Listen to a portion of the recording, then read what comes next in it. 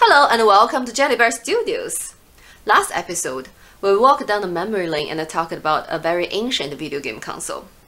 Today, let's come back to the present, or even look out the future to a little bit to talk about a very cool VR headset, that is the Oculus Quest 2. Or maybe I should call it Meta Quest 2.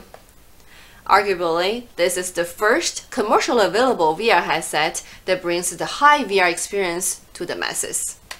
We're gonna talk about a few good and not so good games, as well as some casual apps for everyday lives.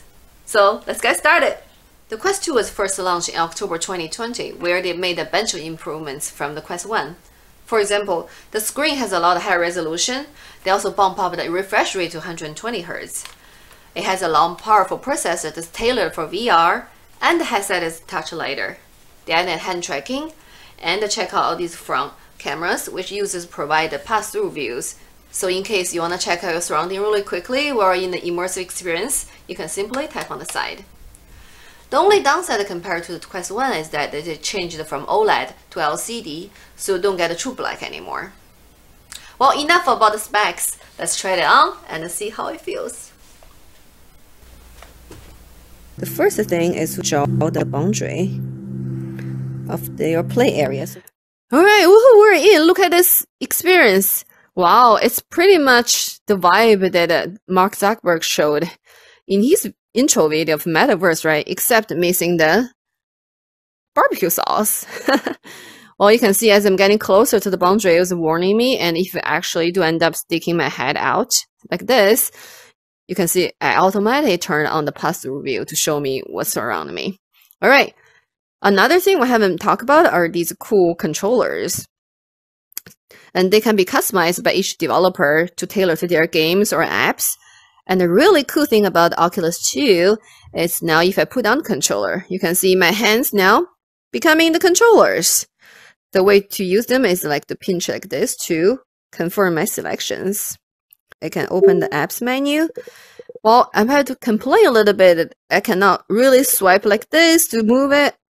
Or in reality, I have to go find the scroll bar and pinch from here to swipe like up and down to find my games. Well, that is kind of the first experience of the Oculus landing. All right, let's play some games. The first game I want to play is Saber. It's such a great game that I literally fell in love with after the first round.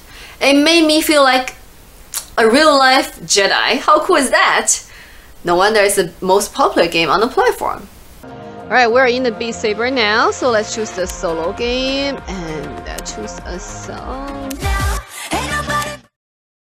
Alright, so the point of the game is to cut these cubes with your lightsaber with the direction the cubes point to, like this. How cool is that? Whoa, missed one.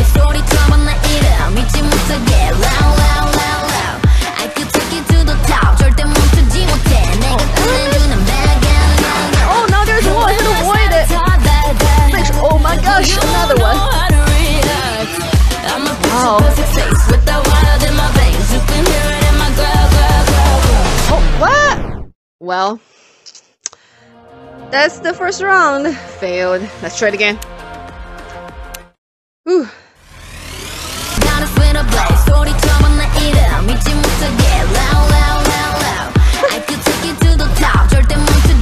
Look at that sword.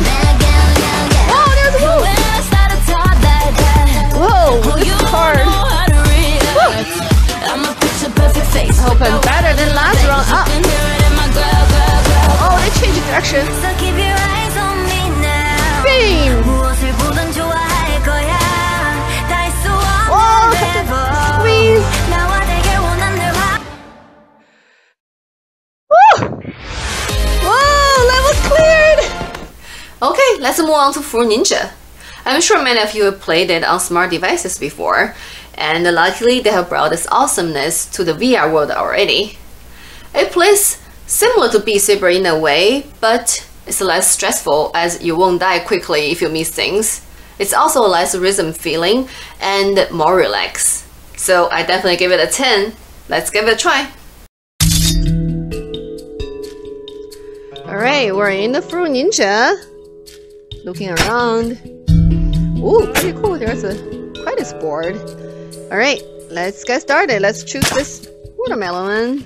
And you can see these controllers are customized to be this kind of board. Oh, and this flying machine is trying to shoot fruits to me. Oh, my skill's rusty. Need to get really serious about it. Ooh. Instead, I need to turn around. Oh, class 3. I'm really good at it. Woo! Still no misses. Look at that. Wow, 2 machines now. Definitely trying to cut off them. Ooh! Woo! It feels pretty real. Wow, that blueberry looked really like I was gonna eat them. So fresh. When you turn around. Woo! Class 4. Woo! Woo! Hey! Hiya! Ooh, sorry, I'm almost missed it. Whoa! Oh no, it's a bomb! Oh man! I forgot you're not supposed to cut a bomb! Now let's switch gear a little bit to talk about shooting games. The first one I'll introduce is called Super Hot. Similar to any other shooting games, it is about shooting others will not die, but the hook is, in the game, time only moves when you move. And some actions like shooting a gun makes the time moves even faster, so it helps to be very creative. Let's take a look. Now we're in Super Hot and you see the landing experience is a weird computer room. You can look around all these cool stickers. Again, the sound effect plus all this close to real life feelings really brings the video game to another notch, right? Okay, I need to first put the disc into a computer, so which one should I choose? Look at my hand, huh? Well, let's choose Don't Die. Choose Don't Die. In there. Great.